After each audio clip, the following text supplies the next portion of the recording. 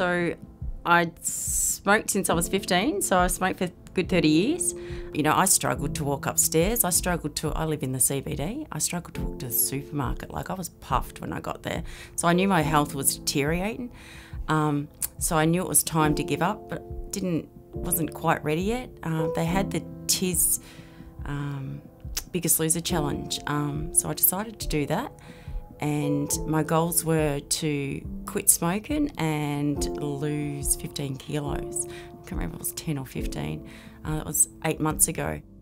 At the end of the TIS challenge, the Biggest Loser Challenge, I'd lost 8 kilos, nearly 9 kilos, and I'd stopped smoking, so I've still stopped smoking for all that time.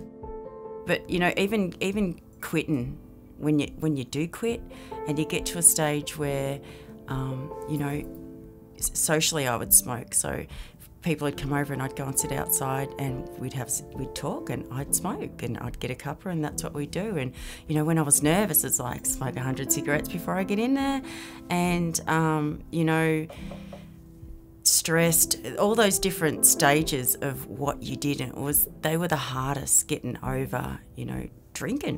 When you drink, you smoke. Well, when I drank, I smoked, and finding something else to do when I would normally smoke. But now, yeah, I would never smoke again.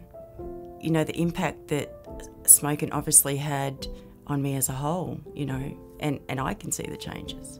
And yeah, I feel awesome. Best thing I ever done. I never thought I ever would. When people used to say they quit smoking, and I sort of used to get the feeling of being jealous, as in, oh shit, I wish I could. You know, I wish I could quit smoking. And the fact that I did it, it's an amazing feeling.